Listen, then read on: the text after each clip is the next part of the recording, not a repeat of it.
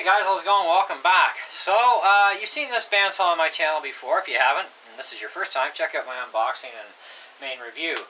I would like to actually consider this a bit of an update review, to be honest, and I think it really deserves an update.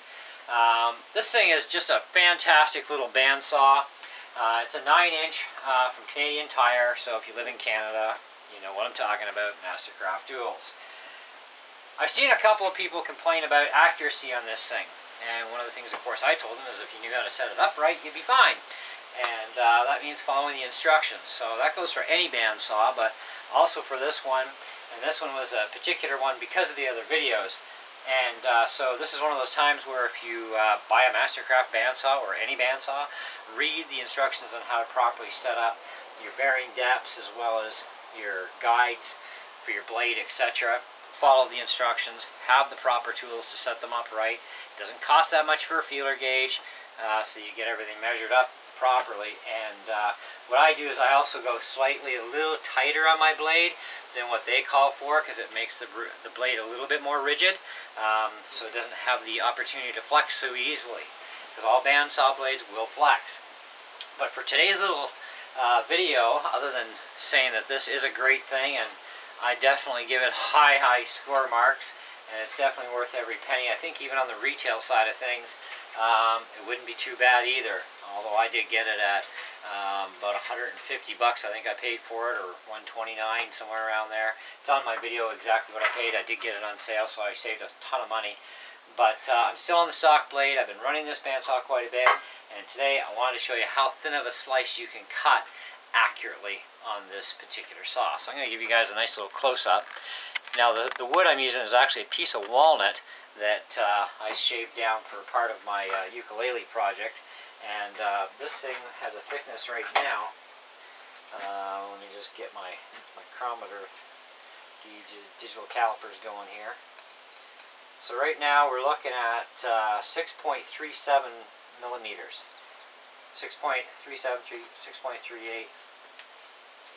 Okay, if I hold it right there, 6.25. So let's see what happens in the end after we slice this. Now you got to be really careful, especially with smaller pieces like this.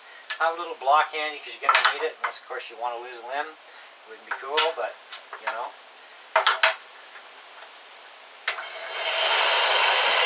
And take it slow.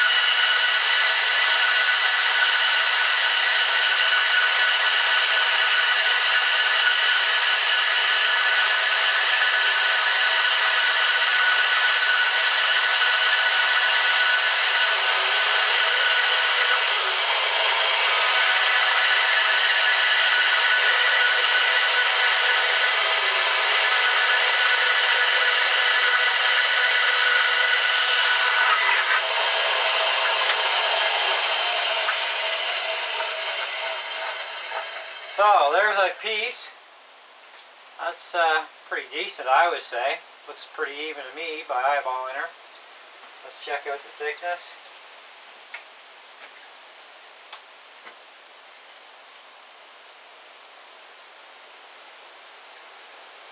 And we've got 1.43 millimeter.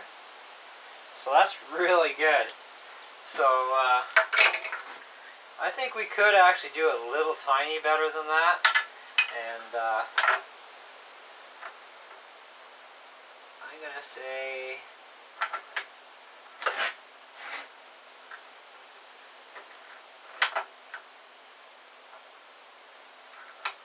maybe about there. That's a little closer, I think.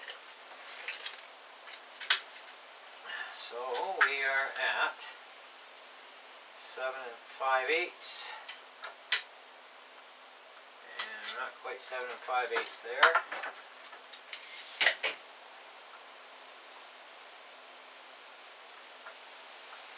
see if we can get this a little closer yet. That's really close.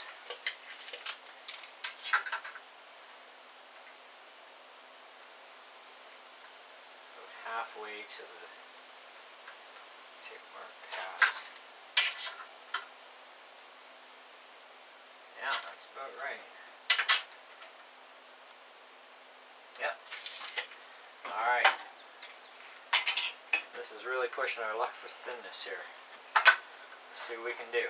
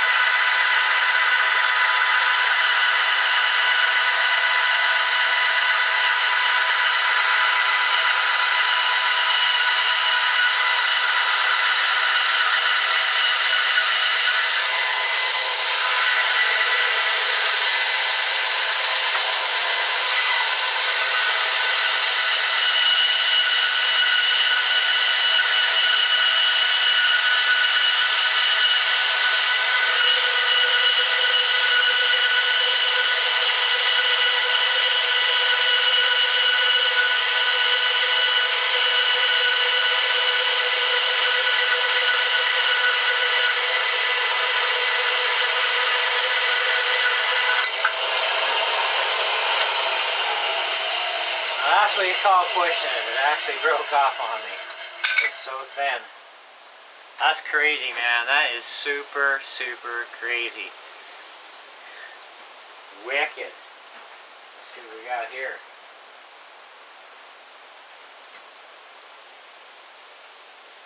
Come on, zero it. There we go.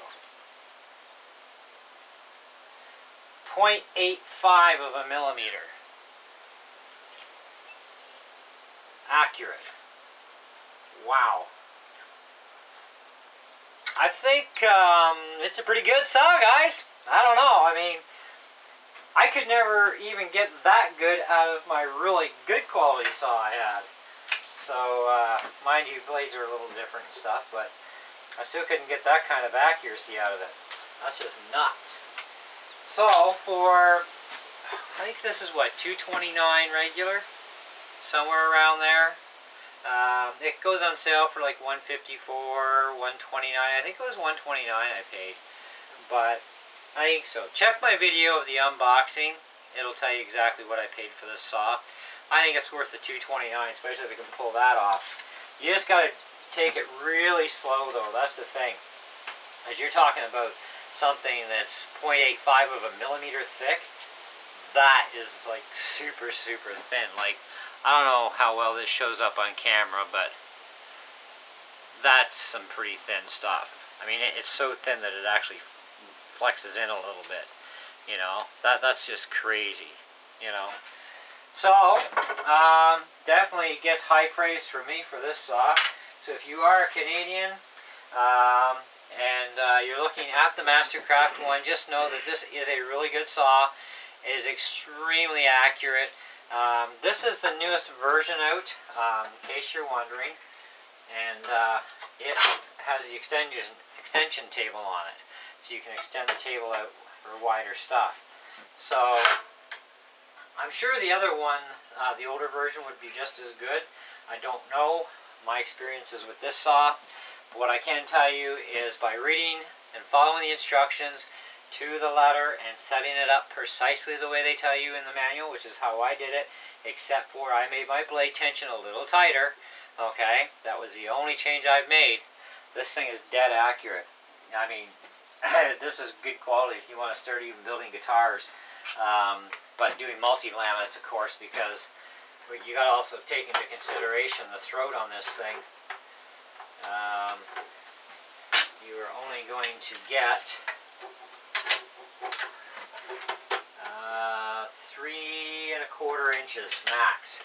In fact, you're not quite going to make the full 3¼ You'll be just a slight hair below the 3¼ But if you wanted to do like multi-laminates, Even making ukuleles would actually be the best. Maybe not a full-size guitar, but a ukulele for sure. You can multi-laminate different colors, etc., and take your slices, put them together, and do your cross ribbing, because you're going to need it in that case.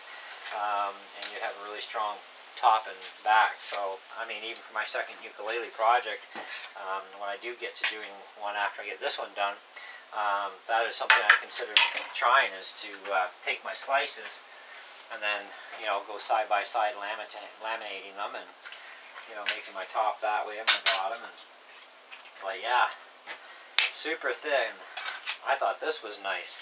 That's even nicer. 0.85 of a millimeter, guys. Like, that's super thin. That's crazy. So, and that's with a factory blade yet that came with it, Now, there are other blades on the market that are 62 inch, I believe this thing is. Actually, I'll tell you for sure. 62 inch. Not all 62 inch blades are going to fit perfectly. This is something that I did hear about on some other videos, because there is a Ryobi machine that is very similar to this one in a lot of ways. But I would go for this over the Ryobi. But if you're not in Canada, you're going to probably have to go with the Ryobi or some other brand. But either way, any small 9-inch bandsaw, if you set it up properly and accurately enough, it should be able to pull this off without a problem. And the blade tooth on this, by the way, is 6 teeth per inch. And it's a wood-only straight blade. So that's the blade we did it with the walnut tooth. So there you go. Thanks for watching, guys. And like I said, definitely high marks in my books. Definitely recommend this saw. So if you're a hobbyist, just having some fun around the house, or you want to make, like I said, ukuleles, might not be able to get away with a full-size guitar, but because your pieces. But if you got another way to do that, well, you'd be okay. But yeah, for pretty much anything. And scrolling with this thing is a dream, But even cutting through, like, even a thin slice like this, that's how thin it is. It shatters it.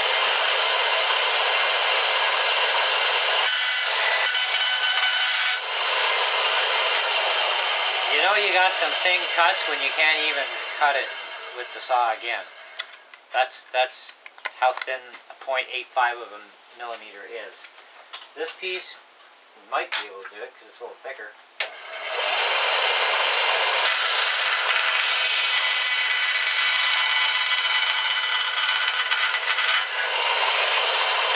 Yeah. So our first cut, if you rewind the video, our first cut, it will tell you what the thickness of this was. Which, yeah, you're at that point. Any thinner, and it's just going to shatter trying to go through it again. So there you go. Anyways, thanks for watching. Catch you on the next one.